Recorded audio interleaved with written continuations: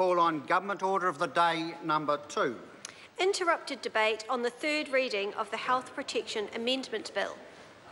Members, when we were last debating the third reading of the Health Protection Amendment Bill, Jackie Dean had the call and has 9 minutes and 50 seconds remaining if she wishes.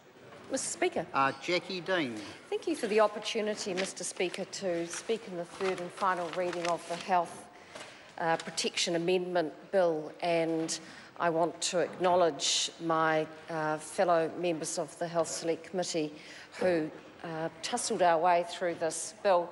In most aspects of the bill we were in agreement. A number of measures were discussed, in fact 3 areas generally of measures to further protect the public from risks associated with the spread of infectious diseases, of concern to the public health system, and with artificial UV tanning. And you might well wonder what those things got in common, but they were put together in the bill. With regards to protecting public from risks associated with infectious diseases, the bill amends the Health Act of 1956, and what it does is it improves the tracing of people who may have an infectious disease or have been exposed to one. Why is that important? Because with a number of highly contagious infectious diseases which enter into our, such as measles, which enter into our population, it is very important that health officials, when necessary, have the ability to trace those people who have been infected and those people that they have had contact or exposed with. The bill increases the range of infectious diseases that are notifiable and provides options for the management of individuals with significant infectious diseases whose behaviour puts other people at risk of contracting a disease.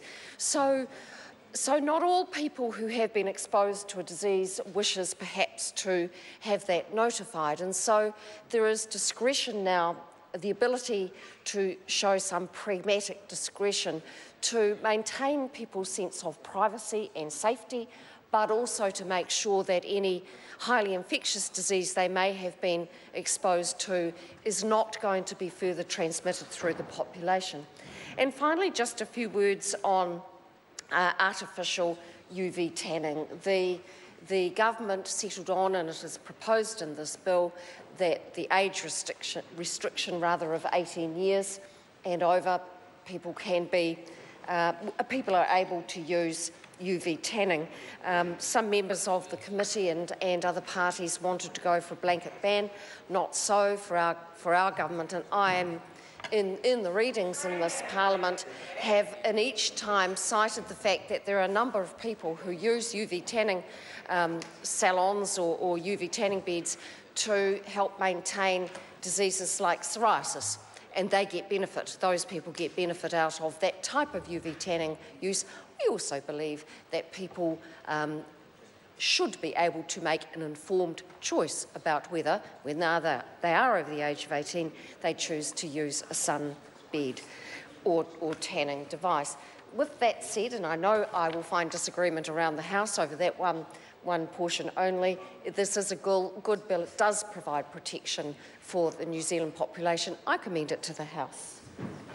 I call Kevin Haig.